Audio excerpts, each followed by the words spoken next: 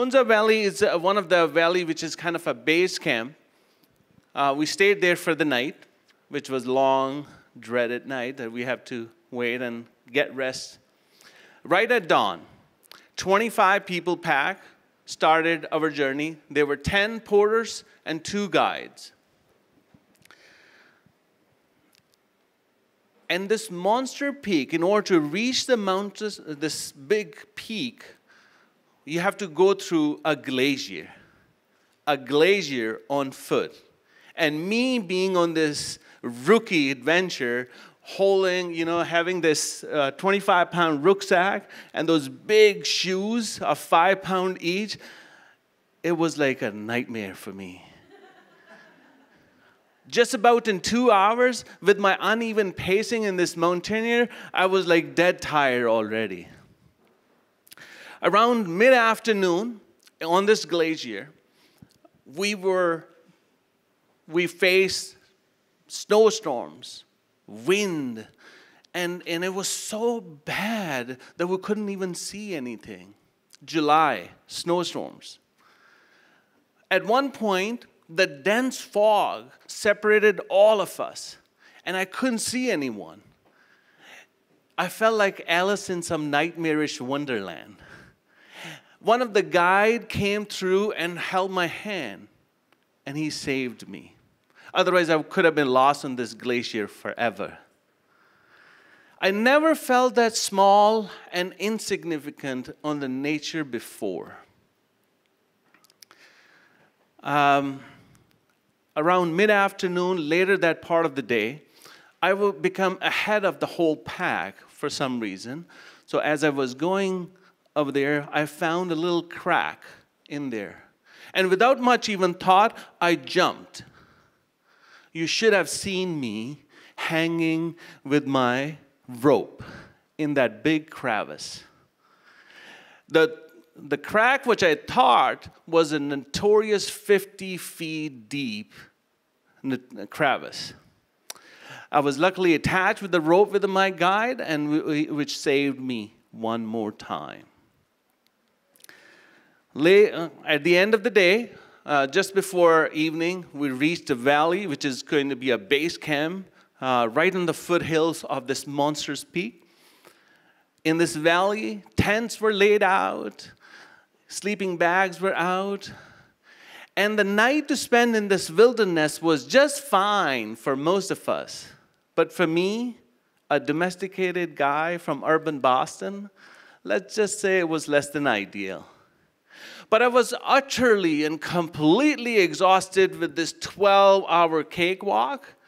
I paid little attention to those nagging voices in my head and put myself into this warm and cozy bed, and lights were out. Right before dawn, I woke up with shortness of breath. I couldn't breathe. I look at that John in my same tent with me. He couldn't breathe either. I went to open up the zipper of the tent to go outside, and I couldn't. In that traumatic moment, I realized we were buried in snow. Help! Help! Hello! Is anyone there? I screamed loud.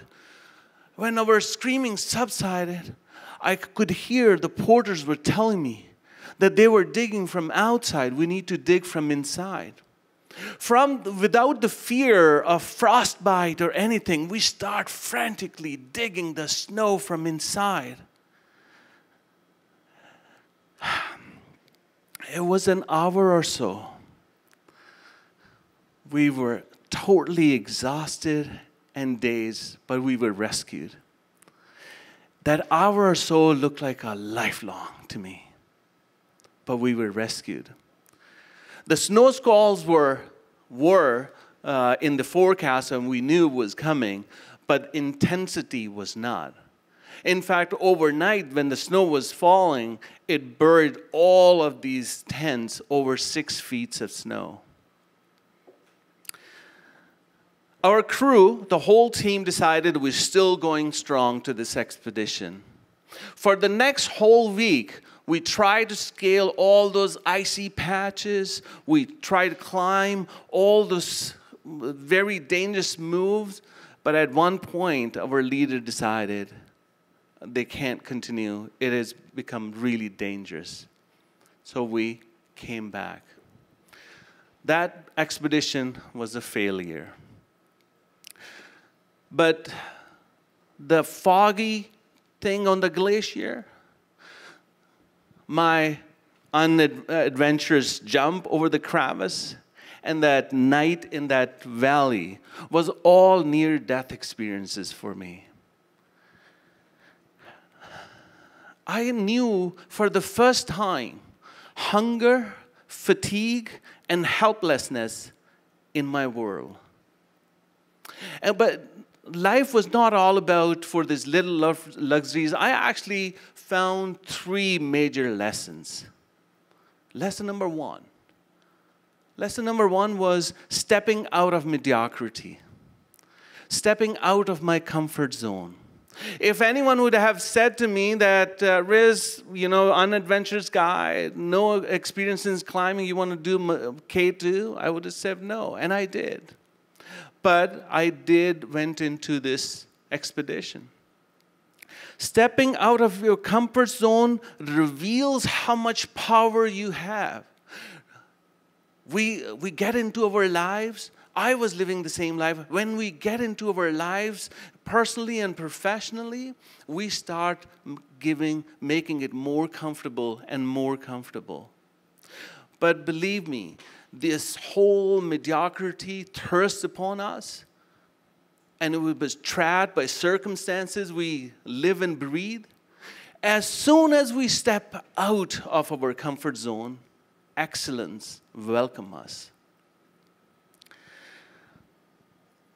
One of that bigger achievement out of comfort zone was me stepping out of comfort zone after 22 years in financial industry as a banker, as a stockbroker, and you name it. And I have done it all. I found myself that I was not who I was supposed to be. I was not supposed to multiply the wealth of others, but I need to help people find their true passion. I need to multiply their own world. And I did. Lesson number 2, a guide who was very helpful in this difficult terrain to help me save and succeed.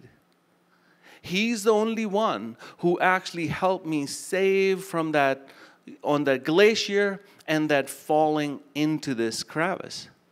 The rope was the connection for me in order to stay connected with him. Later in my life, in personal and professional life, I seek out and met so many mentors and coaches in order to really find who am I.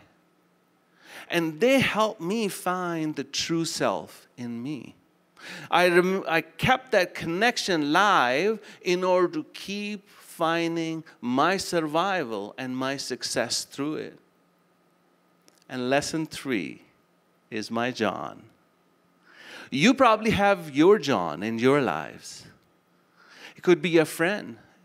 It could be your mom, dad, your spouse, your kids, whoever it is. There gotta be a John who's gonna push you out of your comfort zone, who's gonna encourage you to take the next step, because every step is an investment. Every step is take you to the new goal. Every step is a new beginning. If you don't have one, go find one. You need that John in your life. My name is Rizwan Rashid. Thank you, John. You didn't pronounce it well. People call me Riz. I'm a speaker and coach, and I help guide people in order to find that getting out of comfort zone. And at the end, I'm going to say, one of the quotations you always will remember, that life starts at the end of your comfort zone. Thank you.